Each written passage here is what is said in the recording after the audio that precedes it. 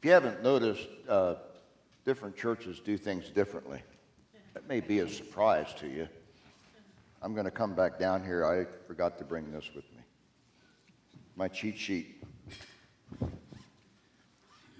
Different churches do things differently. And I think sometimes if we just kind of accept that, maybe we wouldn't have so many arguments about how we do church. Every church has liturgy. Some of it's printed in the bulletin and some of it's not.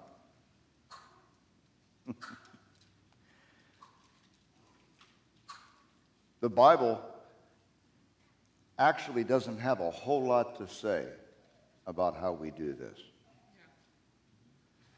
It has a good bit to say, though, about our attitude when we do this. The things that cause us problems are usually human problems. And keep in mind that the New Testament, in its entirety, is written to believers. The Old Testament, for the most part, in its entirety, was written to believers in the one true God. We got something on this side of Calvary and Pentecost that they didn't have on the other side of Calvary and Pentecost, and that's the Holy Spirit indwelling all believers. That element that changes just following the list of what to do and what not to do, and writing that on our hearts, and creating within us a desire to do what's right.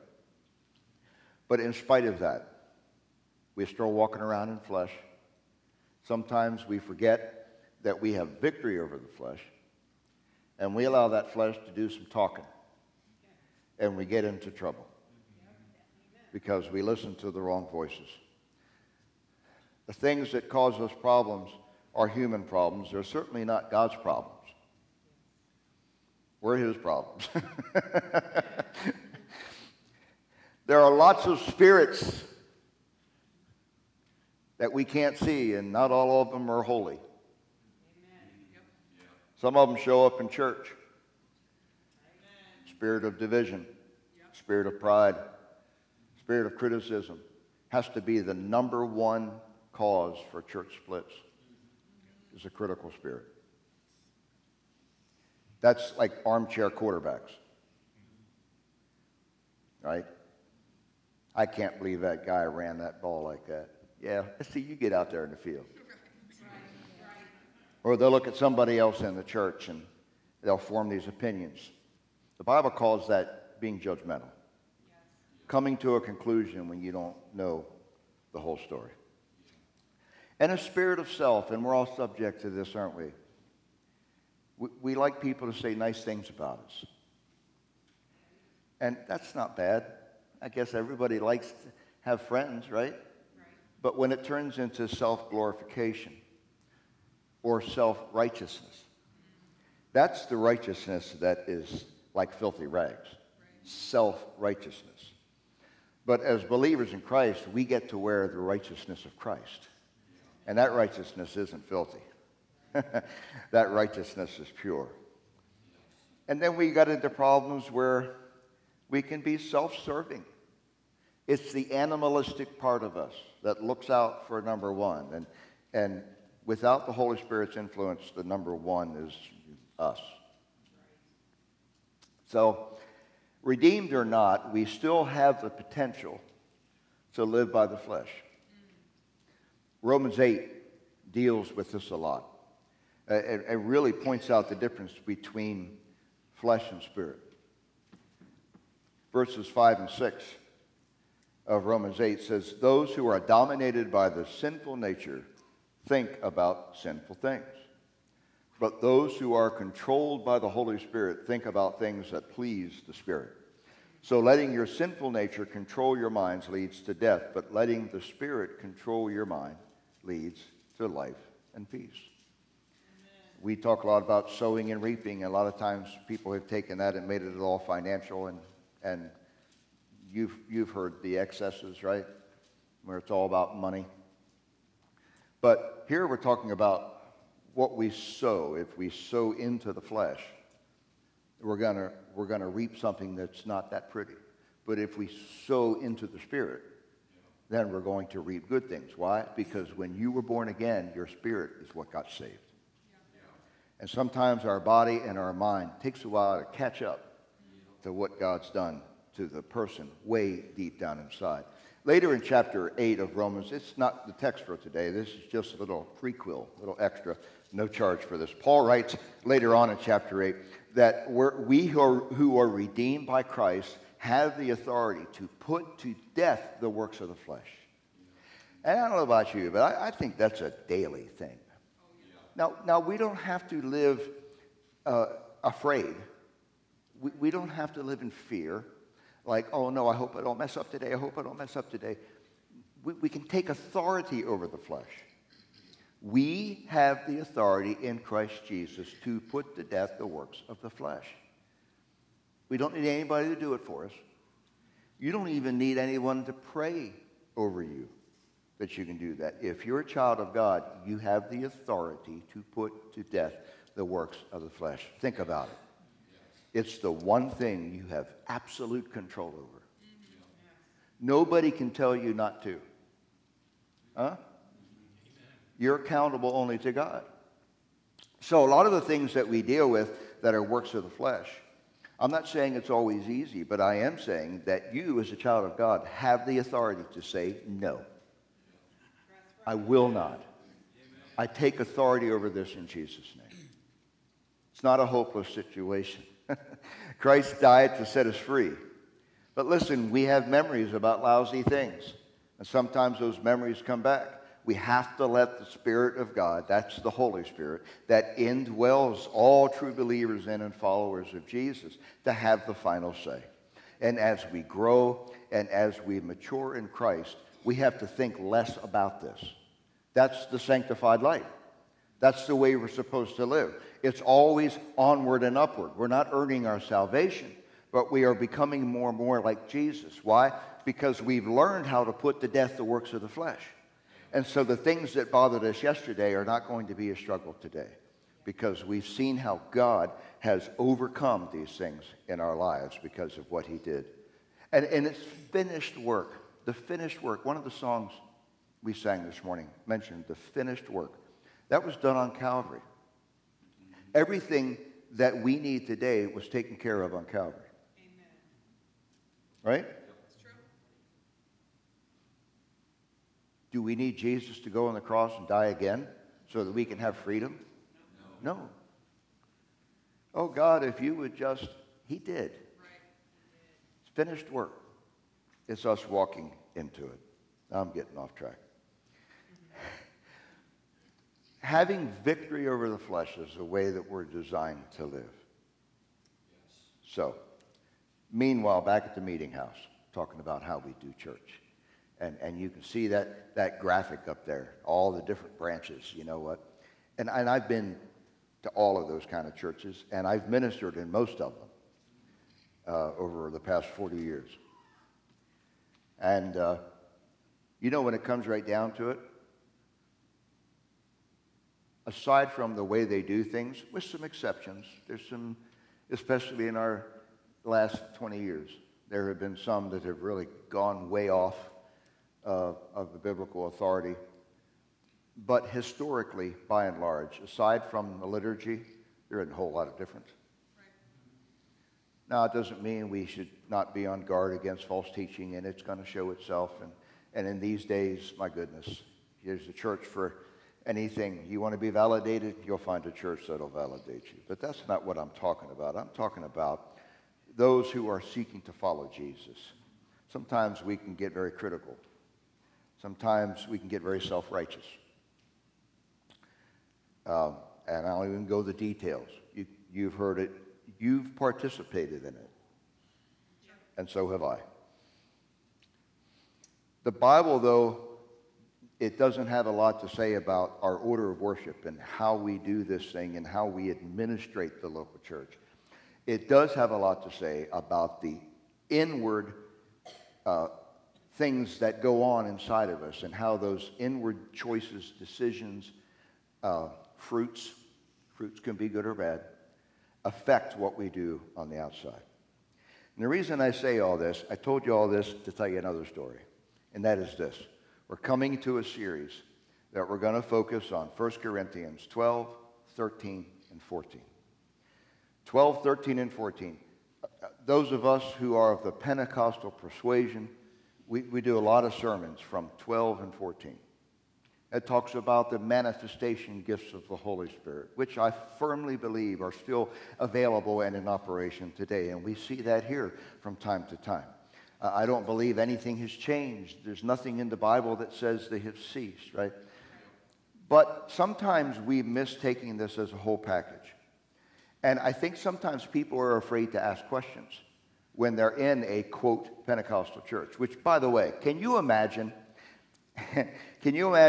walking in the first century with the apostles and them saying, what kind of church do you go to? And we'd say, a Pentecostal church. And they'd say, yeah. I know that, but what kind of church do you go to? Is there any other kind? The church was birthed at Pentecost. It was normative that people who came to Christ would be filled with the Holy Spirit and would evidence these manifestations of the Holy Spirit. It was normative.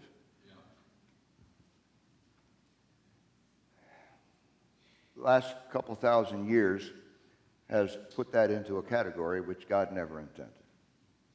So, in order to really fully look at 12 and 14, I think we need to focus on 13. Because this goes to the motivations. This goes to the heart of everything that we do. But let me start off with this. 1 Corinthians 12:1. This is the beginning of Paul's address to the Corinthians about this issue of spiritual gifts. And the New American Standard renders it this way. Now concerning spiritual gifts, brethren, I do not want you to be unaware. Now those brackets around gifts are mine. I added those for a reason. Because the word gifts doesn't appear. It's not, it's added in for readability. But actually it would be more literally, now concerning spirituals. I don't want you to be unaware. I don't want you to be ignorant, I think King James says. We don't like that word anymore, but it just means I don't want you to not have all the information on this. Man, does the church need all the information on stuff like this?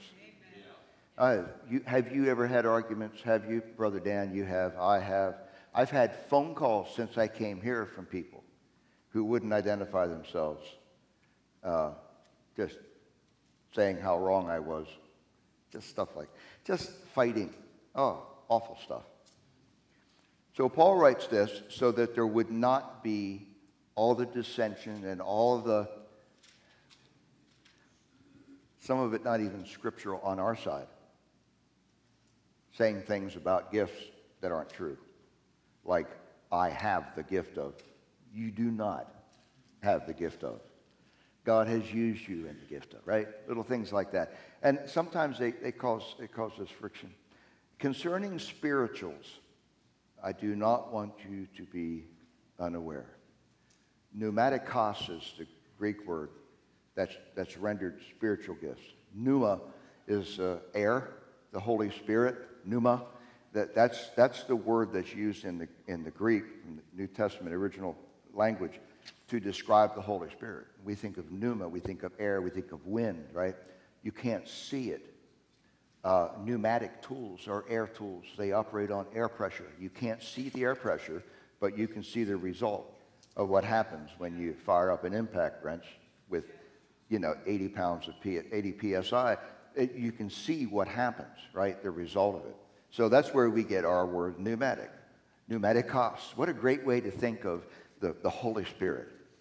That there's power in the Holy Spirit that we can't always see. That means we can't live by manifestation, right? We see the Holy Spirit's power, first of all, by faith. If God reveals his Holy Spirit in a physical way, that's what a manifestation is, well, then that's a blessing. But we approach this whole thing, first of all, by faith. And in chapter 12, we have the list. We always go to 1 Corinthians chapter 12 for the list of the manifestation gifts. Word of wisdom, word of knowledge, faith, healing, miracles, prophecy, discerning of spirits, tongues, and interpretation of tongues. And we sometimes can almost approach it as if Paul wrote them there saying, now, here they are and they exist. And that's not at all the way he wrote it. He was talking about how these things happen in the life of a church when they meet together. And he brings them up to give correction where it's needed and to give encouragement where it's needed. He does not write, here they are, get out your notebook because here are the lists. I don't think it's an exhaustive list. I think there are more. God is God. Amen. He's in his heaven. He does what he wants. Amen. These are all manifestations, though, of the Holy Spirit. And God determines who and when it all happens. Now, I have friends in other churches who would call themselves cessationists, meaning that the gifts cease to operate at the close of the New Testament. I don't see any biblical evidence for that. It does say that someday they will cease, but that's only when the perfect has come. Has the perfect come? I don't think so. And this isn't to win a battle against people that don't believe in that at all, but it sometimes can really get harsh, and there can be a critical spirit rather than just simply discussing these things. Come against those of us who do operate in the gifts and denouncing present-day practitioners, all even to the point of calling their use demonic, claiming them to be of the devil. The Corinthians were a troubled church because they were young spiritually. Paul wrote to them because they were immature. But one thing that they didn't need to be encouraged in is to use the gifts, because they were being used in the gifts.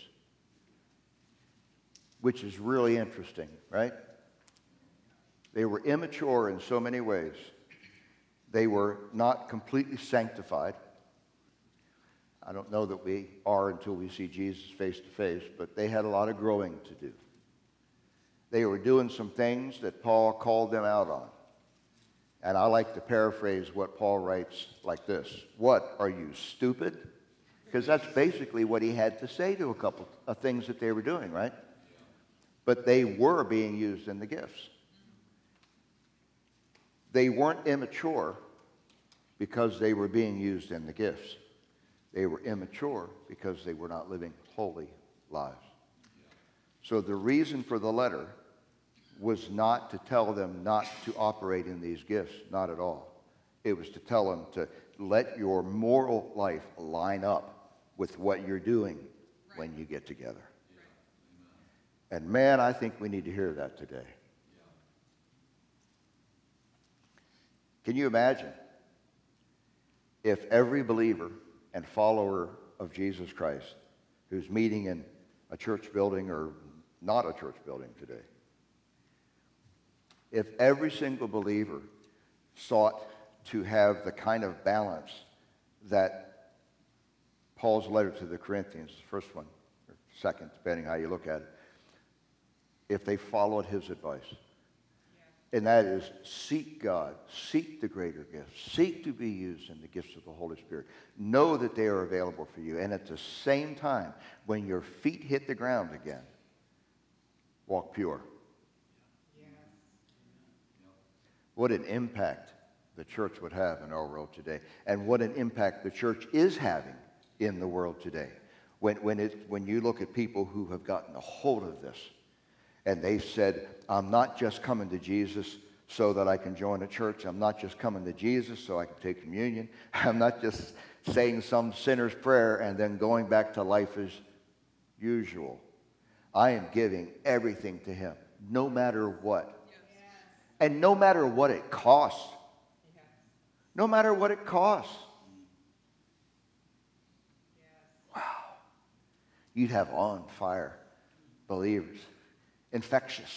Infecting in a good way this world in which we live. The operation of these manifestation gifts is not limited to what we do when we meet together, right? I mean, it can extend beyond these walls, but the majority of 1 Corinthians is written to address just that, what we do in church. So it's worth us taking a look at this, isn't it? When Paul is writing to them and saying, I understand that this is what's happening when you meet together. So here we have one of the few places in the New Testament that it tells us what to do and what not to do when we do this. So it's good that we take advantage of it. Paul got word of some very improper practices. The pagan was mixing with Christian. Sounds a little bit like today. I'll take a little bit out of here. I'm going to take some from here. And then, oh, no, I don't want that. I'll take this.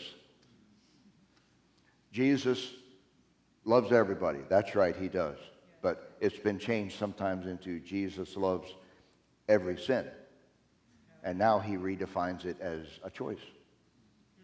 It is a choice, but you don't expect God to bless a bad choice, right?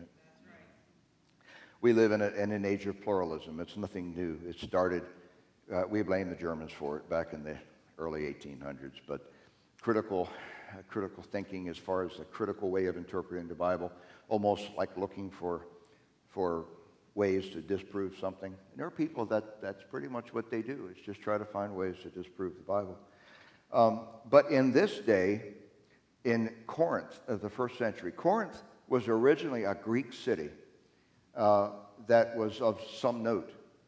And when the Romans took over and the Roman Empire came in, the Greek city Corinth was destroyed.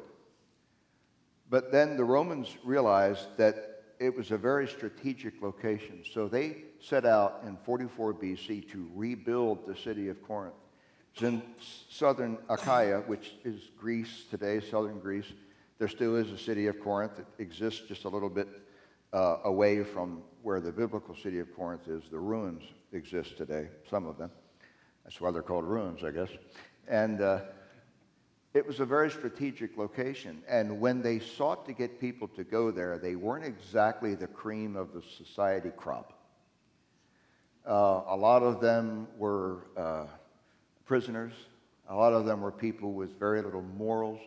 And then they turned around and because it was Roman, and the Greek and the Roman mythology was such a big thing at that time, they put a temple of Aphrodite there, and Aphrodite was the goddess of love, but really more like the goddess of lust. So there were things that you could go to temple and do that would make you blush. There were temple prostitutes, that's the reason they existed, men and women, that's the reason that was part of the worship of this deity of Aphrodite. So you have temple feasts where they have animals that they sacrifice to Aphrodite, and now they're eating the meat of these sacrificed animals, and the whole town was invited, including the Christians. And they were starting to think, how far can we go? When are we denying Christ? And there was all kinds of confusion. So a very pagan, rich society, a society where people who were trying to live pure lives were looked down upon. A society where you had also some Jews who had not converted to Christianity, who the idea of even being anywhere near a place where they ate meat sacrificed to idols, that they wouldn't do that. And that creates some problems with Jewish Christians, which you can read the rest of 1 Corinthians. For our purposes here, we're just going 12 to 14. But all of these things are going on. Sexual sin of every kind. All of these influences have to affect the church, right? Well, that's exactly what happened. And Paul is addressing a lot of these things in this letter. The spiritual gifts and their operation was included in 1 Corinthians 12, not to prove their existence, but to correct some improper applications and motivation. If there's anything 1 Corinthians should tell us today, it's that it's possible to manifest these gifts and yet walk in flesh. I don't know. I don't have an answer for that. You're thinking, how can that be? I don't know. But 1 Corinthians proves that. And it's no different today. You can manifest gifts of the Holy Spirit and still get into flesh. We talked about that at the very beginning. That's why I took time in Romans 8, that there is a battle that we are meant to be victorious in, but there still is a battle, flesh and spirit. Instead, in many cases, instead of living mature lives and operating in the gifts of the Spirit, in many cases, the approach to these spirituals in church is based on less than pure motives. Oh, I've seen it. Oh, I'm telling you, I've seen it. I've heard pastors tell me stories about, pick a lady's name that's not here. Let's not take a chance. Of a sister who every Sunday at every same time between the second and third song, every week sat in the same pew and every week could be counted upon to give a message in tongues. And one week somebody new came and they beat her to it. She was not very happy.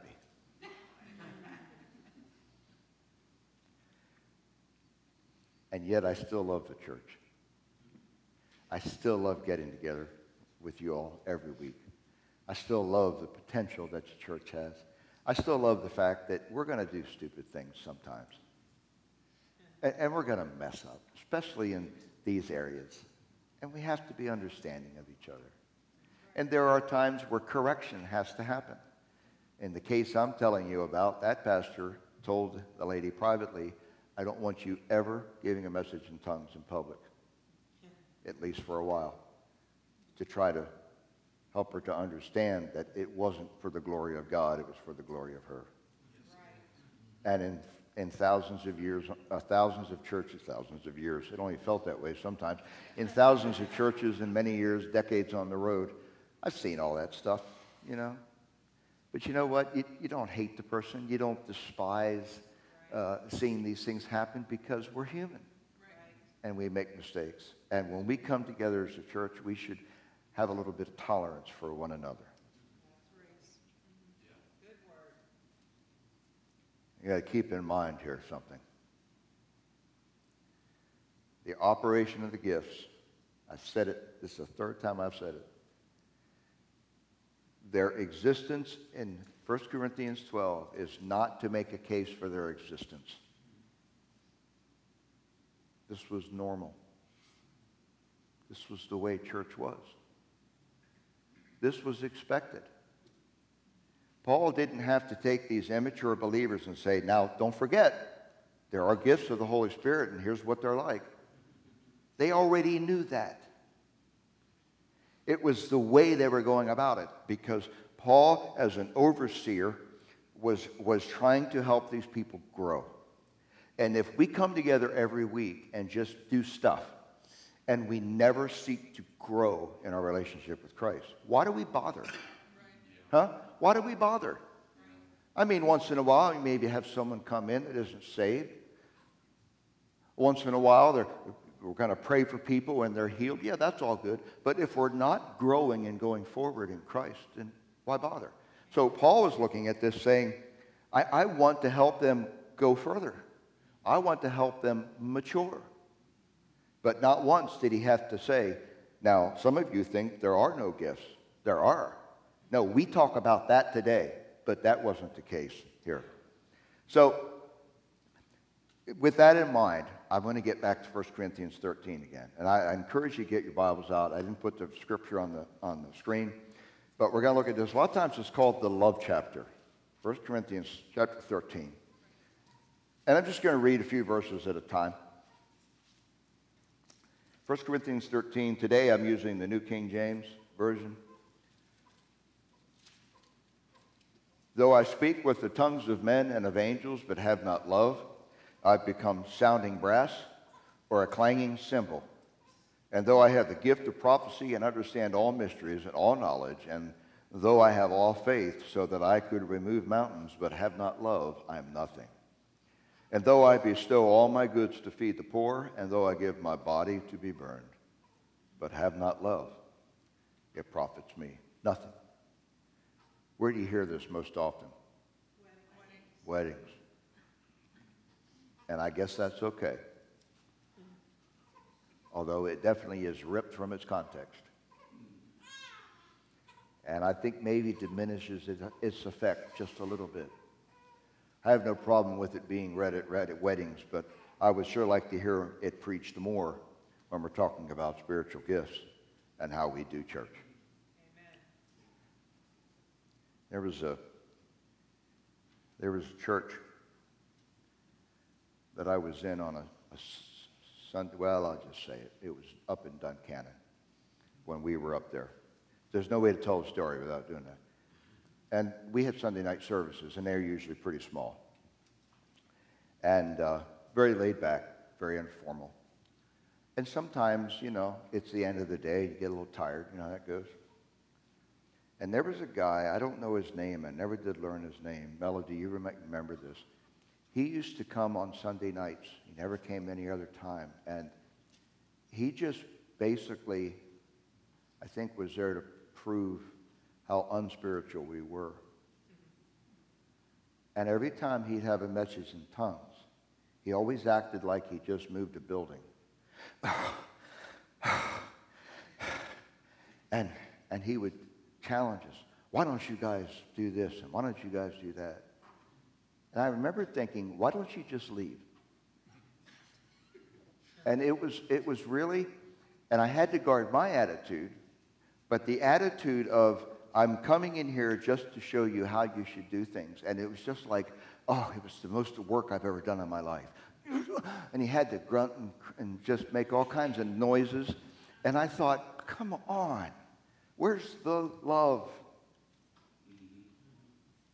I think we've all met Sister Bertha better than you. I think we've all met Brother Sam superior to everyone.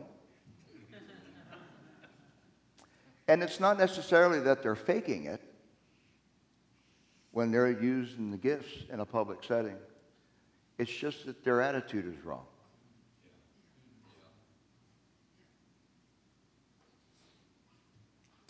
I like how Paul starts this passage. Though I speak with the tongues of men and angels, but have not love. Though I speak in known languages, and though I speak in heavenly language. Even though I do that, if I have not love, just making a bunch of noise. He says, if I have the gift of prophecy, and the Bible is very clear that prophecy is a superior gift. It's mentioned in all three lists from Ephesians and from Romans and from 1 Corinthians. So it's very important. But even though I have a word from God for his people, and even though I understand mysteries and knowledge, even though I may get a word of wisdom, I may get a word of knowledge, even if I do all of those things, though I do those things, even if I have a spiritual gift of faith, which is more than just saving faith, right? It's the faith that says, mountain, move from here to there. That's not something that comes from your own ability. That's something that God has to show you, usually for a distinct purpose, right? Though I have faith to move mountains, but if I have not love, I'm nothing. Right. And if we ever think that, boy, when God partnered up with us, did he ever get a good deal? We're not designed to get the glory. The glory belongs to him. Amen. The most common reaction to this kind of teaching is to not seek the gifts at all. Or to say that whoever is being used in the gifts is just showing off. Why is it that so often in the church, rather seeking to operate biblically, people choose not to operate at all? If I don't understand something, I just won't go near it. If this seems too complicated for me, I'll just do nothing. You don't get a pass. We need one another. Lone Ranger Christianity is not a thing. I'm sorry, it's not. We need one another. We need the church. And if you don't like this one, go find one you like. But I mean, the point is we need each other. We need the church. And when we do things like in the community, like we've been doing, where we worship together, we find out we need them too. Huh? We need one another. Why is it that rather than digging in and seeking to understand this from a biblical context, most Christians just back away and do nothing? Sometimes even out of spite. How comes they're always being used and I'm not? They must be in it for the wrong reasons. And the heart gets hard. And we get offended. And we get disappointed. And then when God wants to do something in your life, there's resistance to it. All because rather than investigate it and learn about what it really is, we've just gone like this. Shut down. Don't talk to me about this stuff. Just do the songs. Take the offering. We don't do that. Take the offering. By the way, can I throw something in? Always. Okay. I don't want you to get the wrong idea that just because we don't pass a plate that we don't need the money. Amen. Can I be honest? Since we stopped passing plates, which I don't want to do again, the giving's gone down. Why is that? So if there's a project to buy something you can see with your eyes, you guys are great. You come. Let's buy new chairs because we hate those old metal chairs, right? Let's do some. But how about pretending there's a project that you're not going to see with your eyes? Because your giving is how we go and keep doing things to reach more people. Amen. So you'll never hear a giving series from me, but I think sometimes you got to talk about it. Right. So we had all the money we need. It's just in your pockets. Okay.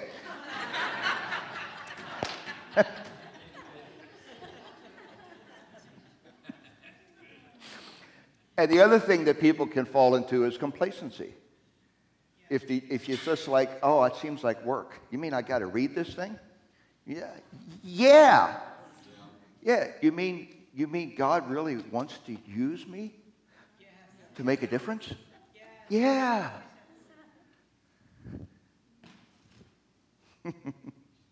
How appropriate is it? Think about this.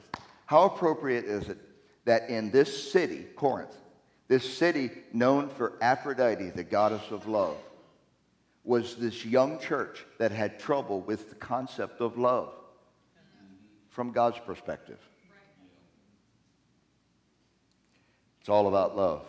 Paul takes quite a bit of time, ink, and papyrus to write about love. Strategically sandwiched between 1 Corinthians 12, that gives us the list, right? And 1 Corinthians 14, which tells us how to do the list. We have the love chapter. Our English word love doesn't do it justice, right? Love in this case is the Greek agape, which means a God kind of love. The love you have for a fellow believer. The love you have for another person that wants the very best for them. Think about the love of God. We talked about it earlier. The love of God, that he would just go to the lengths that he went to and that he planned to from the very beginning. And that in his foreknowledge, he knew that if he gave us free will, we would not choose him. And that he loved us so much that before we repented, that before we would come to Christ, Christ died. Amen. Anticipating the day that we would accept his gift. That's the love of God. That's not a God who's vengeful. That's not a God who is keeping score. That's not a God who says, if you treat me right, then I'll love you. No, the love of God is far surpassing anything we can come up with. And the word describing the love of God is the love that is used in 1 Corinthians 13. The kind of love that we are to extend one to another. It doesn't matter how spiritual we think we are. If we're more interested in serving ourselves than in serving others, we've got it all wrong. Amen. Because sometimes love has to suffer. We read that starting in verse 4. Love suffers long and is kind. Love does not envy. Love does not parade itself, is not puffed up, does not behave rudely, does not seek its own, is not provoked, thinks no evil, does not rejoice in iniquity, but rejoices in the truth, bears all things, believes all things, hopes all things, endures all things. Amen. Lust is self-serving. Love is self-sacrificing.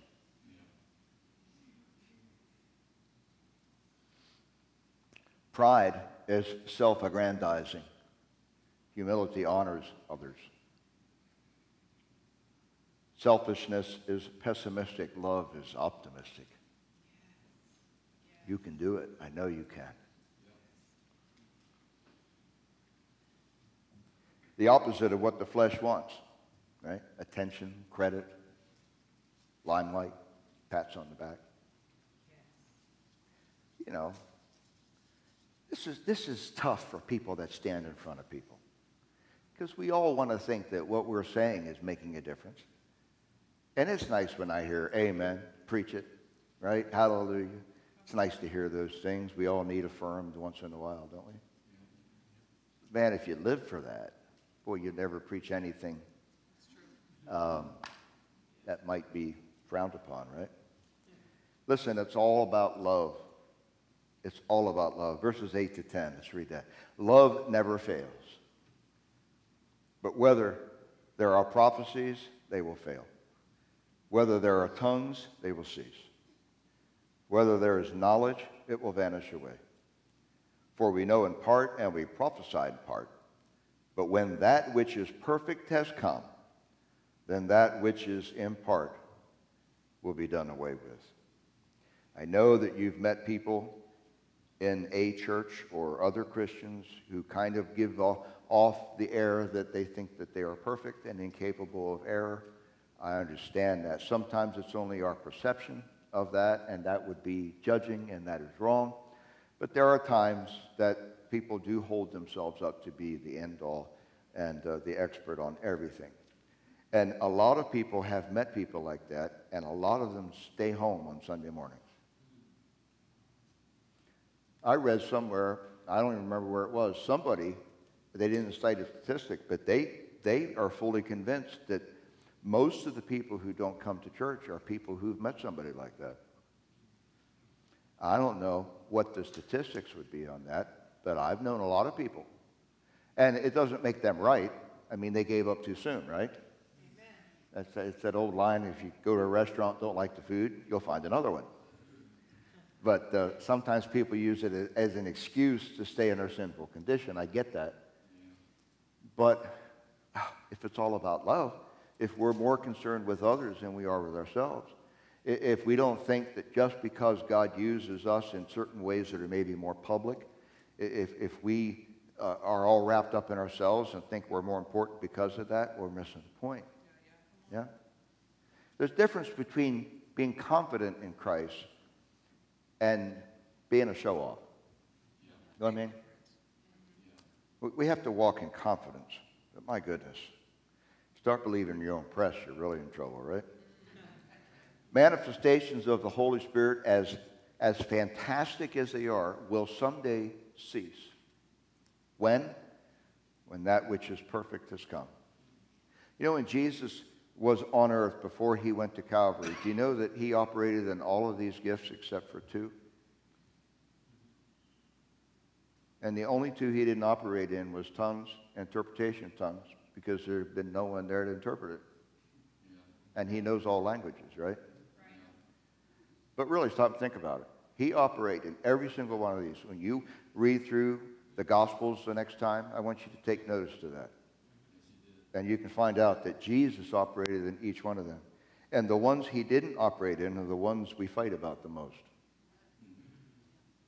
but we're going to spend a lot of time on tongues. I want you to have a biblical understanding of what it is. So, but until Jesus left, until the day of Pentecost, that there was no need for the disciples and the apostles to operate because Jesus was with them. And what did he say? It's for your good that I go away so that I can send another comforter. And do you realize that we have a whole lot more going for us today, 2,000 years from almost from Pentecost, as the apostles did before Pentecost? We have even more going for us than the ones who walked with Jesus in his physical body. That may be hard to really understand, but I want you to stop and think about that. We don't have to go find in Jesus. Do we? Haven't we been given the authority to preach, to heal, to do all of these things in Jesus' name? We don't have to go find Jesus to do all that. Not that we can do it in ourselves, but that Holy Spirit that indwells us. And that Holy Spirit that will overflow us if we let him. Man, we've got an awful lot going for us today. But when Christ comes back, when we, depending on your eschatology, right, comes take the church away, tribulation, a millennial reign, 1,000-year reign, and the end of it all is that we will be with him forever. There'll be no more sin. There'll be no more disappointment and no more sickness, none of that. We won't need these gifts then because perfect will have come. Amen. But until then, we need everything that he said about to equip us with. It's all about love. We know in part, we prophesy in part. I love that. In part. It's okay for there to be some mystery. It's okay to say, I don't know. Three very liberating words if you've never tried it. I don't know. Now, sometimes you can say, I don't know, but I'll find out. But, boy, they set you free. Especially if you're feeling like you're in church, I have to know all the answers. I never feel that way, right? No. But, people done it to me. Where is or what is, I don't know, but let me find that for you. We don't have to know every little detail. There has to be a little bit of mystery, and that's okay. We don't have to have everything figured out and mastered. We don't have to identify every spiritual thing and classify it. That's why I'm not a big fan of spiritual gift surveys, because, and I guess they have their place, but it's kind of like, let somebody else fill it out. I mean, really, let somebody else fill it out for you, because they turn into a talents survey, and there's a difference between a talent and a gift. We'll get into that in subsequent weeks. Anyway, we don't own them. We don't possess them. We can't put them on a shelf. We can't say, I have the gift of. We can, but we'd be wrong. We can't confuse gifts with talents. Verse 11, when I was a child, I spoke as a child. I understood as a child. I thought as a child, but when I became a man, I put away childish things. Clear instruction here to the Corinthians, grow in Christ. And a clear instruction to the church today, grow up. Grow up in Jesus. Grow up. There's no room for gift envy in the body of Christ. There's no room for talent envy in the body of Christ. We don't always have to get our own way in the body of Christ. We need to place ourselves in positions where we are accountable to other people who are over us in authority. Those who are over someone in authority do not need to beat them up to try to prove their superiority. There ain't no one superior but Jesus. Amen. We need to grow in our accountability. That means you step out and you say, okay, Lord, I'm going to accept the more that you want me to experience. Yes. Yeah. Knowing that when I experience the more, I'm going to be accountable to you for more. Mm-hmm. But do it anyway. Right. Do it anyway. Go ahead. Put yourselves in positions of accountability where you are going to be more accountable to God because you're going to know more. If you don't know anything, you know, some people say ignorance is bliss. It's not. It's not. Trust me, I've been ignorant in lots of things and still am. Verse 12 says, "For now we see in a mirror dimly, but then face to face. Now I know in part, but then I shall know just as I am also known." In the same way that God sees me now, think about this. In the same way that God sees me now, someday I will see myself the same way. In the same way I don't understand everything now, someday I'll have God's understanding of everything. Because when we see him face to face, right? Now we see in a mirror darkly. I think King James says in a glass dimly, glass darkly. I got them mixed up. But the idea of seeing your reflection. They didn't have really good mirrors in Paul's day. Now we have excellent mirrors. But even in a good mirror, you only see yourself to a degree, right? You've never seen your own face, have you? Right. You go, no, I missed it. No. You only seen a reflection. It's okay not to have all the answers all the time. But it's not okay to take a lazy approach to things of God. Verse 13, "Now abide faith, hope, and love, these three. But the greatest of these is love." It's all about love. It's all about love when we come together like this and we learn more about Jesus and we worship together and we confide in one another and we say, "I am just really going through a rough time." You know, that's liberating. You know, that's good. We don't have to keep up fronts. If you're going through some tough times, talk to somebody about it. Let them pray with you. The idea is not to wallow around in self-pity. The idea is to say, "I need some help." Another believer, iron sharpens iron. Let's work this out together. I don't think I understood what you said. So instead of asking you, I'm going to go talk about you to other people. As long as I say, "Now, I don't know this for sure, but..." That's called gossip. There's no room for it in the body of Christ.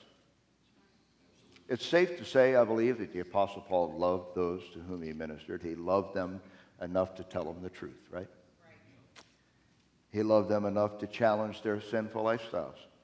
He loved them enough to not excuse improper behavior. A spiritually lazy person will hear this message today, and they'll decide, well, then I'm just not even going to try to seek the deeper things of God. Because that sounds easier. An immature Christian will give themselves a pass on holy living. Will give themselves a pass on holy behaviors and attitudes and their refusal to grow in Christ. And they'll say, "Hey, look, I'm nice to people. I'm pretty humble, depending on what day you get me. So I guess I'm good. I'm a good person." Compared to who?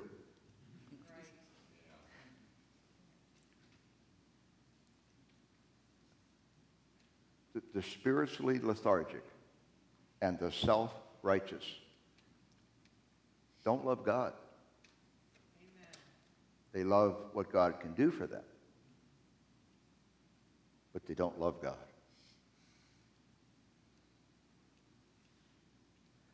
An unwillingness to embrace everything that God has for you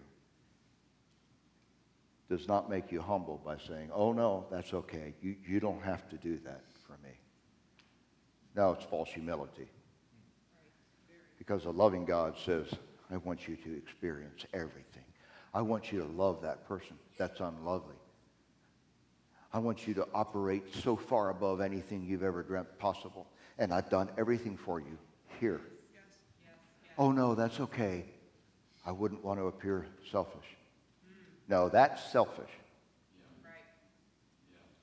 But let me tell you something. When you just put yourself on purpose in uncomfortable circumstances because you know that's where God is, how many can attest to the fact that's where life gets exciting? Yes. That's what he wants for all of us here today. And we do it together. Hallelujah. A prideful person will reject the idea that they can do something good and not get the credit they deserve. But I'm telling you, do something really, really generous for someone and go out of your way to make sure they never find out who did it. There's freedom in that. A self-centered Christian will feel the need to tell everybody about how spiritual they are and how God has used them in supernatural ways, and they say I a lot, and unfortunately they love themselves more than they love God. They love themselves more than they love other people. It's all about love. It's about love for God. It's about love for others. And listen, I failed in every one of these, and so have you. But you know what? We seek to let God reveal these things to us. It doesn't always have to be a tally sheet. Tim 1, world 0. Who cares? We don't always have to prove ourselves to other people. Do we? Do we always need credit? Shouldn't we be able to come into a place like this and be ourselves? And just be who God is making us and remaking us to be. That's the kind of church that everybody wants to be a part of. You're not condoning spiritual immaturity. You're not condoning unholy living. You're not condoning being governed by your flesh. But you're coming together and saying, I value you, and I value you, and you do such neat things. Let me tell you all about how. Kate, I love to watch her worship. I still remember when Kate came to our church for the first time. And she said, they don't sing like this at my church. and she's never come down since. But I see so many people, and you all have different giftings. Let's celebrate that, huh? Celebrate each other. So here's the call this morning. I already gave a call if you want to give your life to Jesus, but I'll give that one again. That's the first step in all of this. We can't expect to be used in supernatural ways if we're still holding off and have not given our lives to Jesus, right?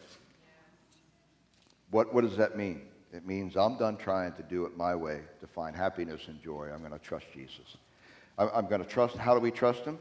We believe what he has said in his word. We accept the promises he's given to us in his word. And we believe him. And we act like we believe him, right? But beyond that, maybe this has struck some chords with you today. And maybe there's some things that you'd like to make right. Maybe you're holding unforgiveness. You kind of feel that if I forgive that person, I'm letting them off the hook. No, you're not. If you forgive that person, you're letting yourself off the hook.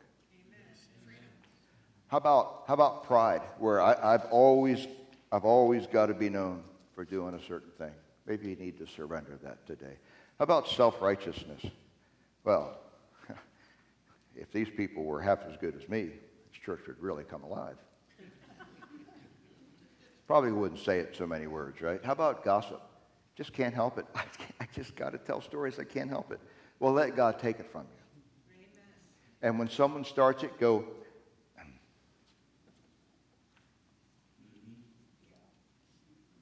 what liberty there is in saying nothing. Judgmentalism. I know what that person's thinking. I know. No, you don't. All the things the world tells us is being judgmental that are wrong. What the Bible says is being judgmental is supposing to know what's in somebody else's heart. You don't know. Only God knows. What may that be? Chad, I'm going to ask if you'd come as well. What may that be? What is it that you want to surrender this morning as you come before God?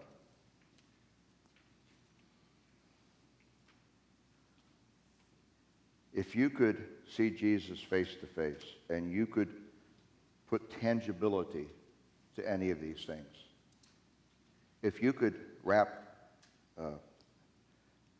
self-righteousness or gossip in a box and just give it to Jesus, what would that look like? Would that release you anymore? When you consider what God has for you tomorrow, and if this message has done nothing else than to kind of whet your appetite for what he may do in and through you tomorrow, well, then it's been worth the time. Maybe you need to give him your fear. Or as Paul said at the beginning of 1 Corinthians 12, I would not have you be ignorant. I don't want to be ignorant. I want to give you this block that's kept me from going deeper that I don't know. I want to know. Amen. Wrap that up. Give it to Jesus.